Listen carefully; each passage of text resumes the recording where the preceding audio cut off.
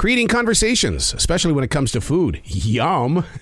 Arrow.net, ARROE.net. All right, let's do it. Let's play it forward. These are real people, real stories, the struggle to play it forward.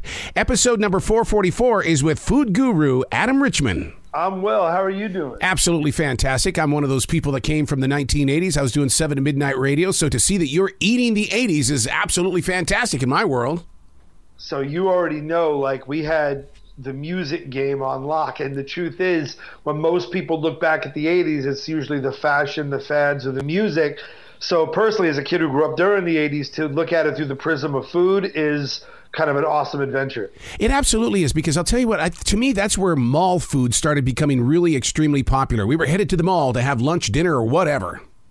Yeah, the mall in general, it was the chat room before the internet. You know, this was the last decade before the internet, truly. And that's where you learn about the newest fashions, the newest music, where you hit on, you know, members of the opposite sex, where you are the same. There were, you know, the food court was where you were exposed to flavors that you hadn't seen. And the truth of the matter is, having gone now to the first ever Panda Express in the Glendale Galleria, and gone to the first ever Auntie Anne's in a mall in Lancaster, again, these were individual places that, because of hard work and the right time, it was this whole new thing. The mall culture was the 80s, and it gave food an opportunity that it just never had before.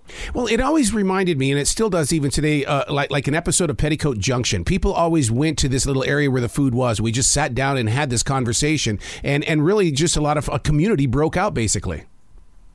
Absolutely. Absolutely. And I think that, again, now you have a much more adventurous eater.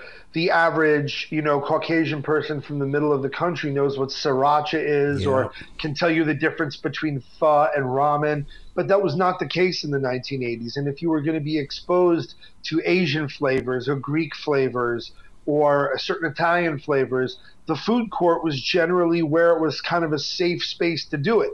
Then also remember, this is the decade that saw the advent of the microwave. So you had the option of recreating these at home. You had both parents working more than ever, so you had latchkey kids. So then all of a sudden kids have purchasing power. You had agency determining if I want to eat at the mall or if I want to microwave this lean cuisine or this hot pocket or whatever it is. Right. So you had this massive growth. And then also remember, beef became more expensive, so fast food pivoted to chicken. You got the McNugget, the BK chicken sandwich, you got the crazy wings, the BK chicken tenders. So there was all kinds of new food experiences to be had. And we're not even talking about the chocolates, the candies, the sodas, you name it. Yeah, you bring up a good point about the McNuggets and stuff like that, because I'll tell millennials as well as Generation Z, I said, I was there when the McNugget was given birth. And when they turned it into where you could get 20 of them, my God, it was a moment. Yeah, oh, absolutely. And everybody knows that the real power move is one sweet and sour, one hot mustard. And that's the way to go. But the other thing is, it was so popular, the country began running out of chicken, that they actually worked with the Gorton's company to create the breading that would adhere. Wow. And in point of fact, I learned during this show that there are 4 recognized nugget shapes: boot, ball, bell, and bone. And they're all to arrange uniform cooking times. But I think that that's the great thing too, because on History on Sundays, I do Food That Built America, and then I do Adam Eats the 80s right afterwards. And so what's great is you get the legends and then you get the legacy. So, and the 80s, you know, there's flavors we can't get anymore. You know, McDonald's stopped frying their French fries in beef fat. Coke stopped making their soda with sugar. So to have food scientists recreate them for this show and compare them and go, is it just my sense of nostalgia and the fact that my Christmas song is Do They Know It's Christmas by the British bands, and that I bought 7 in the Rag and Tiger by Duran Duran on cassette? Is that why I think these fries are better? Or are they just better?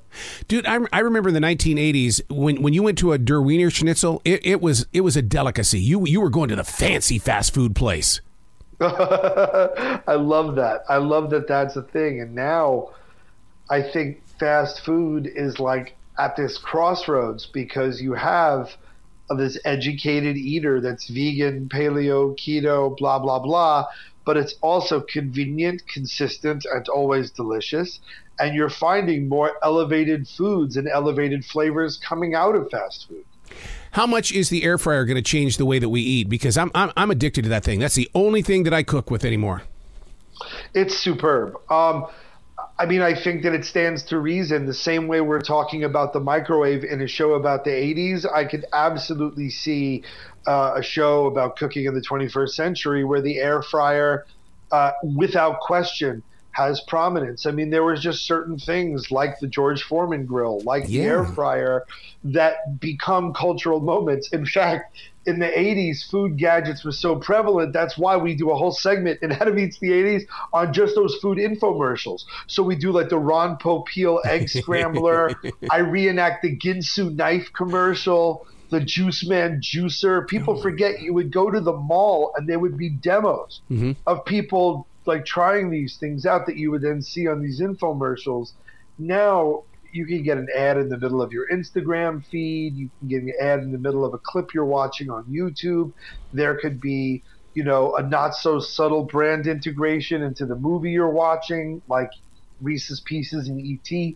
So I think the air fryer is going to be like one of those things that like makes like parents would not want their high school age child to deep fry some wings, right? But throwing some wings in an air fryer, yeah, that's cool. And when I was a kid, as a latchkey kid myself, there's no way my mom would necessarily go, sure, chop up these vegetables and do this and then saute.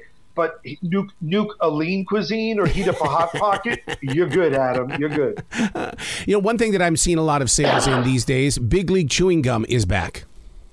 Yeah, Big League Chew is in the Baseball Hall of Fame now. And I think, you know, baseball has seen, you know, it was dying for a minute there and saw a resurgence. And I think as long as there are kids to play Little League, there will be a market for Big League Chew.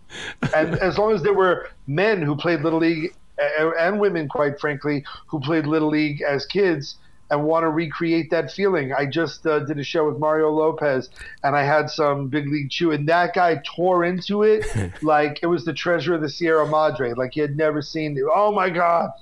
Oh, so true, so true. Well, congratulations on Adam Eats the 80s on the History Channel, dude. This, I mean, you definitely always connect yourself to things that we can relate with. Well, thank you so much. It's an honor to hear anyone say that. It's the best thing I could hear. Come back to the show anytime, dude. The door's always going to be open for you. I appreciate that kindly. Thank you. You bet. Be brilliant.